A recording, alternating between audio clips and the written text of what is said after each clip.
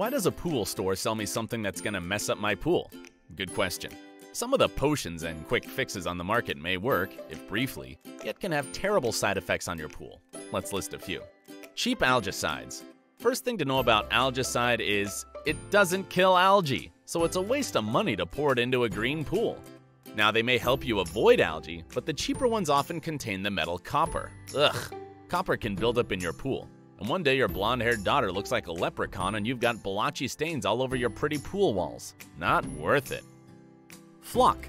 Scatter this in, wait, then vacuum, and in no time you'll have a clear pool, they say. Ha! It gums up your filter if you accidentally get it in there. It rarely vacuums out the way they claim it will.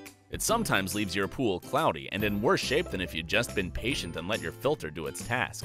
Some people find the only way to get back on track after using this stuff is to drain and refill. Clarifiers. In general, these products are sold as a fix-all product. However, they seldom address the root cause of the cloudy water: algae. Clarifiers should never be used with a DE filter or in a pool where a metal sequestrant is being used. Again, you could end up with a cloudy pool, and in a bind if you're looking to host that party this weekend. Yellow potions. Don't add yellow-named potions. They can contain either bromide or ammonia. If it is bromide, which is an entirely different thing from chlorine, and if you add enough of it, your simple chlorine pool becomes a bromide pool instead.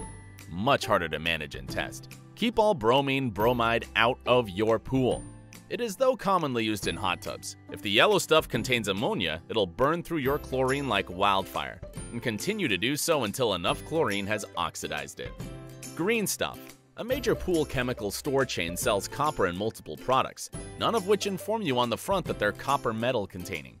Again, a new named potion the same as the others we don't want. If the yellow stuff doesn't work, try the green, yet they're pretty much identical.